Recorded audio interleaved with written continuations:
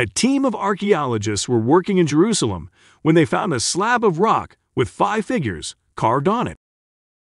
In order, the figures were a woman, a donkey, a shovel, a fish, a Star of David. After months of studying the rock and figures on it, the leader took the rock and went on a lecture tour.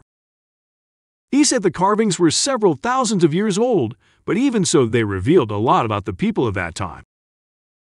The woman being placed first in the line of figures indicated that women were held in very high esteem. It was most likely a family-oriented culture. The donkey indicated they had domesticated animals. They probably used the donkey to till the fields.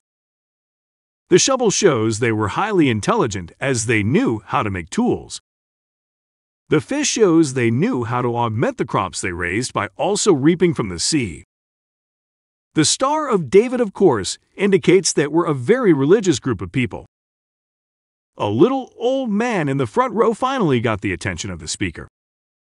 When acknowledged, he said, "I'm sorry to harm your conclusions, but you were reading it left to right."